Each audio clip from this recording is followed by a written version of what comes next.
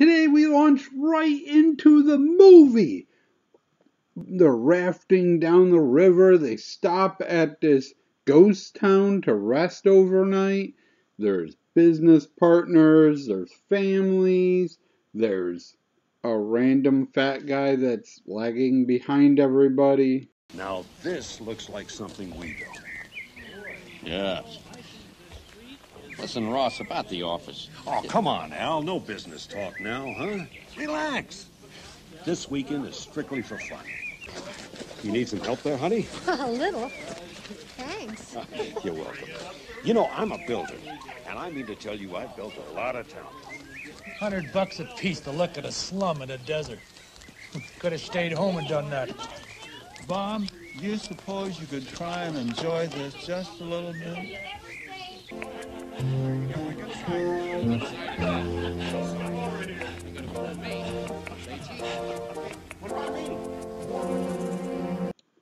Well, that's the last of daylight or character development we get in this garbage fire of a fucking movie. So, turn up the brightness on your screen, turn off your brain, and settle in for Scream from 1981.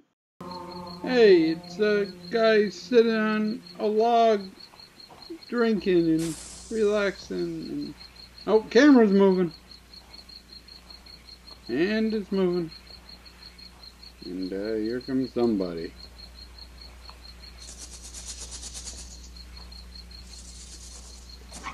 They're still coming. And camera's moving back. Moving back. And he's gone. That is our first death of the movie. Oh yeah, he's dead. He's gone. That's how they kill him. Why, movie? Why? Okay, here's more deaths that you don't get to fucking see barely.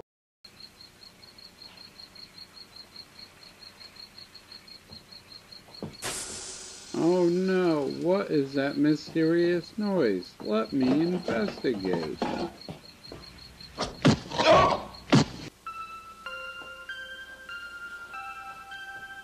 This might even be the guy I thought that died before, but he's definitely dead now.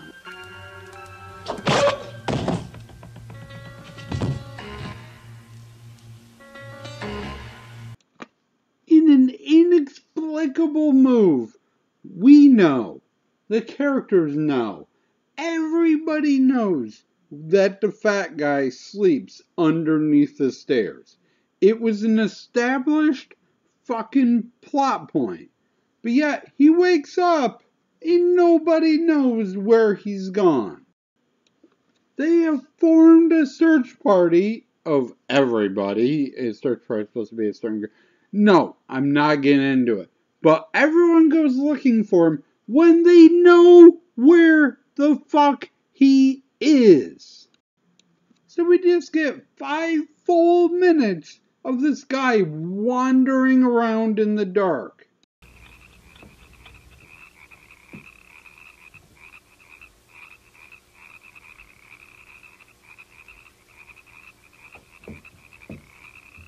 Hey, where is everybody?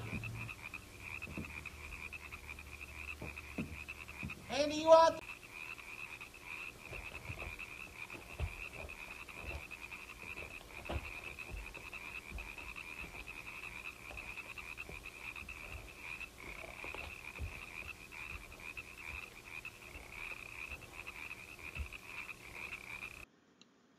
Finally something happens.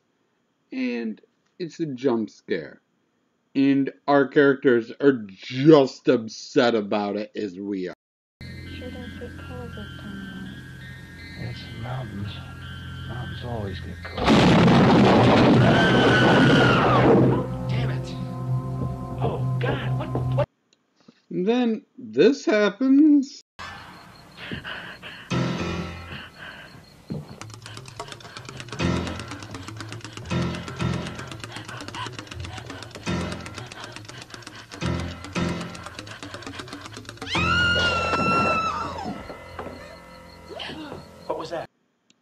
What exactly happened? Nobody knows. Everyone in this movie has that disease from the others where if they see sunlight, they burst into fucking flames. So we aren't allowed to see the actual movie. Then some guy on a horse shows up and with a dead body of one of their friends, and we get 5 minutes of him just fucking stalling and padding out movie time. There's something under the blanket.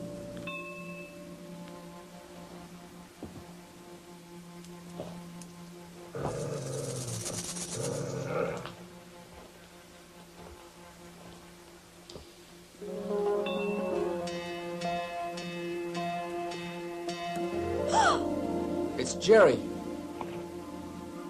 Ask him about Stan. Because I love you all, I will only show you one of the 5 minutes. There were two of them. Did you see the other? Did you see the other?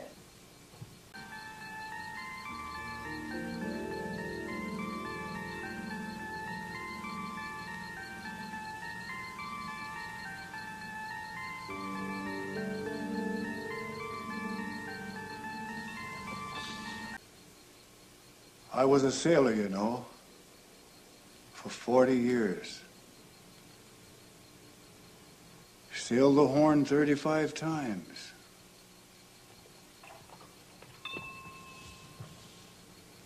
Many times. We came here when they give him nary another ship. They were cruel men, thems that run the ships. Company men. Now you may have noticed something about that story that one of our characters also noticed. He never told us about Stan. You're right, lady, he didn't. He rambles on for 5 minutes with about 2 minutes of silent pauses. He never tells us anything about anybody in the movie. Anything. There's so much downtime in this movie that it is fucking crazy. I did at least 45 seconds of looking into this movie and found one review of a kid who also had no idea how this is even a movie. There's no plot, no acting, no script, no nothing. The ending is so goddamn slow that if you stayed awake during it, you're a better man than me. The best I can figure out at all is the rambling on that sailor dude talked about is that the ghost of his captain is killing the people that run this company because he's morally opposed to businessmen in general. It makes no sense. Thank you for watching, and as always, I shall try to do better next time. Your bonus clip this time is, I don't know, like 10 seconds of a black screen, because that's what I just watched an hour and a half of.